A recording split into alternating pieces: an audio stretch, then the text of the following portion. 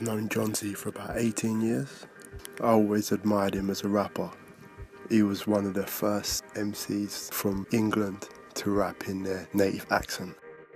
In the 80s and the early 90s, there was like a strong tendency for MCs to mimic the American accent. But Jonzi was from East London and proud of it, and he rapped the same way that he spoke. Before we had YouTube and social media, the only way you would get known is if you got on the stage in clubs and stole the show. And the first time I met Jonzi, or the first time I saw him, he was doing exactly that. I break the long arm of the law in 3 places. Young black males don't beat cases. Too many cheating racists who prefer to remain nameless, killing blacks on a regular basis and saying that he used his shoelaces.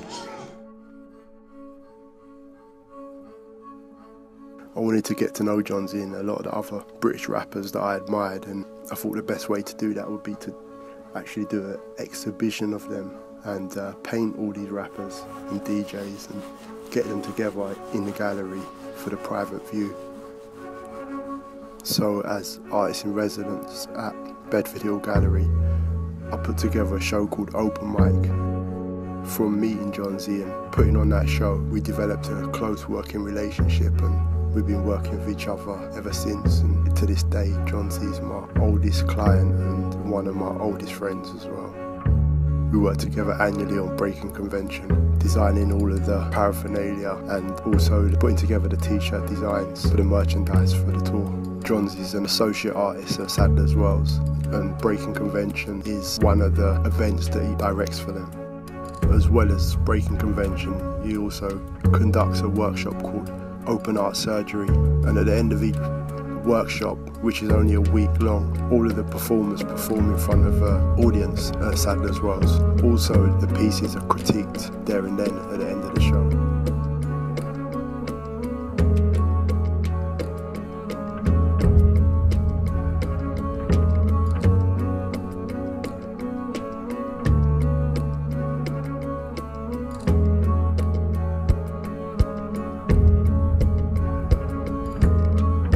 Aside from painting, sculpture, the graphic design and the illustration work that I do, I also developed a passion for filmmaking.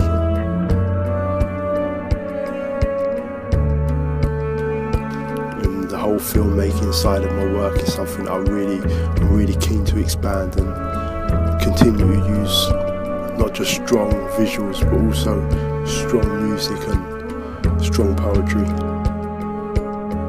Of all of the portraits that I've painted, there are 2 people that figure the most, and that's Jonzi D and MC Ty. I've done a lot of work with Ty, putting together 2 album covers.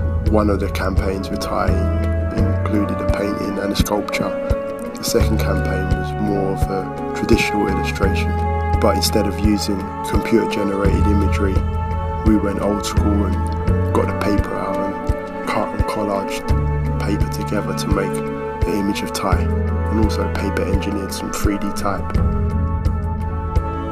To me, painting's a challenge because I usually start with an image of how I want the painting to look in my mind, and then it's the process of doing the hard work that's going to make that vision a reality. And most of the time I'm never able to achieve what's in my mind, or I don't have the patience to achieve what's in my mind, and that's why painting remains a challenge for me. And while I'm still motivated to do it, I've never been able to do a painting that I'm pleased with, or I might be pleased with it for a while, but on reflection I just end up looking at the parts of the painting that could have been better.